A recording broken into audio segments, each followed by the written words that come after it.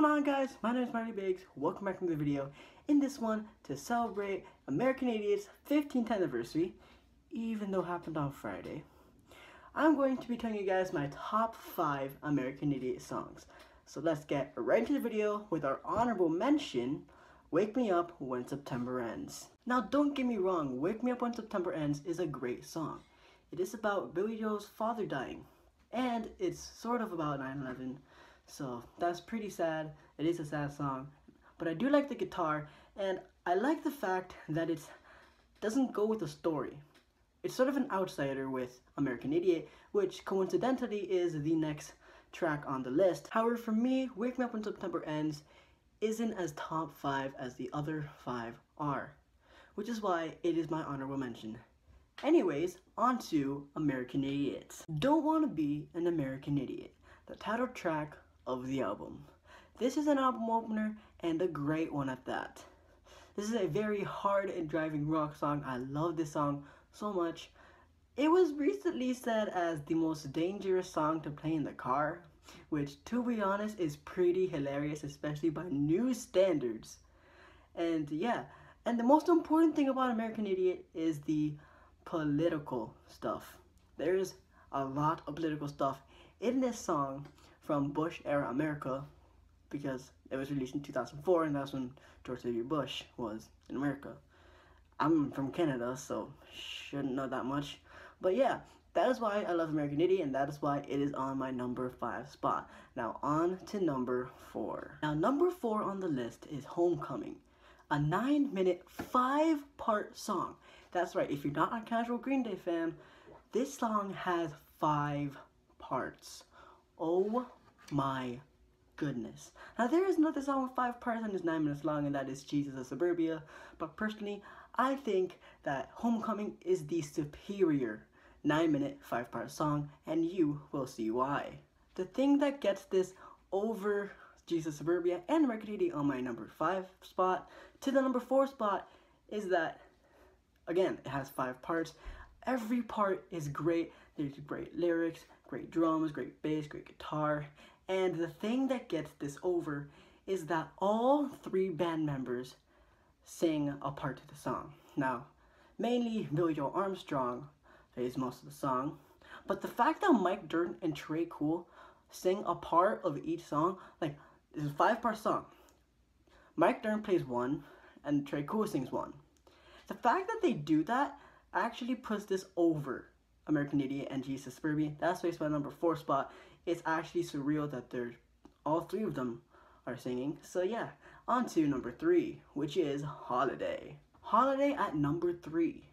I will tell you why right now. This is another hard and driving song by Green Day. Well, it is rock, so what do you expect?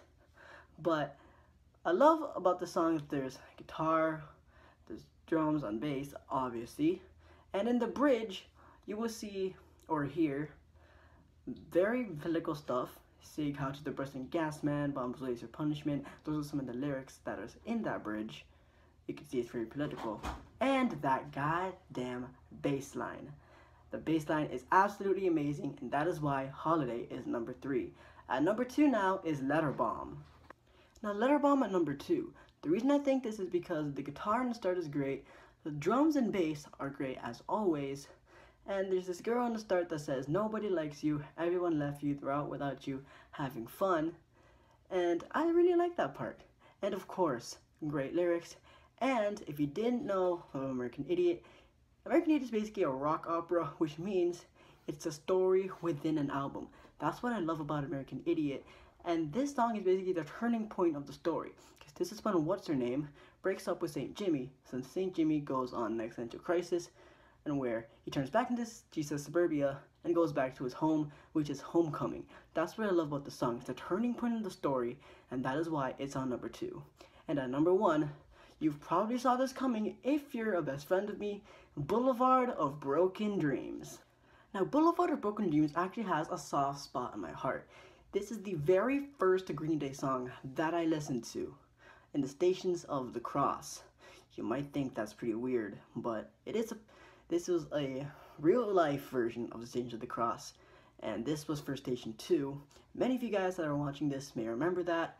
So yeah, this has a soft spot in my heart, and the bass, guitar, and drums are always great, and that instrumental part at the middle gets me a lot.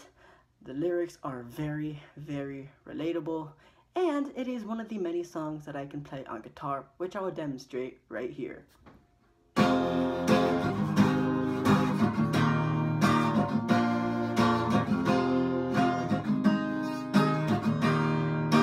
So that is my top 5 list. That's going to be the end of the video. Now this is going to be the last video, unfortunately, that I'm going to post in a while, and you will see at the end of this, because if you see, there is still a bit left in the video. However, that's going to be it for the list. So thank you guys for watching this video. In advance, goodbye. What? You don't know I make music? Huh? Well, I do. And I'm here to announce my brand new debut album that's coming, Testing. This is a 9-track concept album that I'm making, and it is going to be around, I don't know how many minutes long, I haven't checked.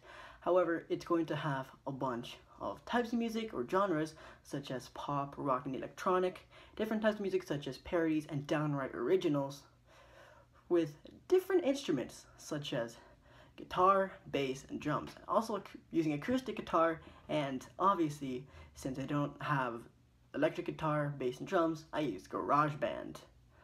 So, that is going to be it for my announcement. Also, I have a SoundCloud! Wow! So, that's going to be it for the announcement. That's really going to be it. So, thank you guys for watching this video, and I will see you in the next one. Later!